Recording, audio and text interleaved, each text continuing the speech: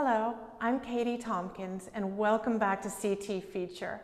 This week we're looking at a group exhibition entitled Paradise that I curated with 11 artists. And one of the definitions of paradise, in fact the first definition of paradise, is Eden. And artists have always loved to depict and remember landscape as a type of Eden.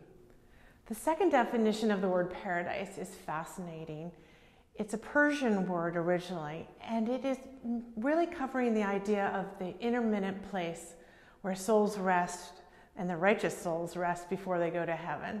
And since we've all been in quite a pause and a holding pattern this past 10 months, I thought it was interesting to look at the idea of paradise and the idea of being on hold.